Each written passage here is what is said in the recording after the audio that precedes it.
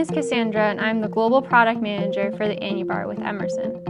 After verifying the pipe diameter and the hole size in our previous video, we can now install the Annubar. First, confirm that you have all of your equipment. Hole size tag, 3 5/16 Pak-Lok studs, 3 5/16 nuts, 3 split ring lock washers, 3 packing rings. Confirm that the Pak-Lok body is welded and centered over the hole. The Annubar primary element may be used as a guide in the tack welding process. First, take your Pak-Lok studs and thread them into the Pak-Lok body.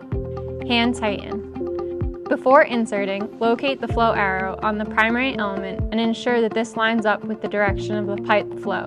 Insert the flow meter into the Pak-Lok body. As you can see through this side cross-sectional view, the Annubar should be contacting the opposite wall of the pipe. We have a separate how-to video detailing the process for verifying sensor contact with the opposing wall. Lift the follower and thread the first packing ring through the bolts to install in the packing ring gap, which is the space between the follower and the retaining ring. Next, push the packing ring down into the Pak-Lok body using the follower. Repeat this process to install the second and third packing rings.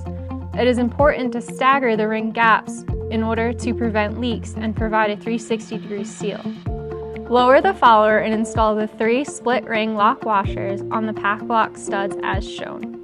Thread on the 3 nuts. Use a straight edge to ensure alignment with the pipe.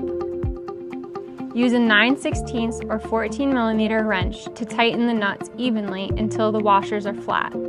We have now installed the Rosemount Pak-Lok Annubar.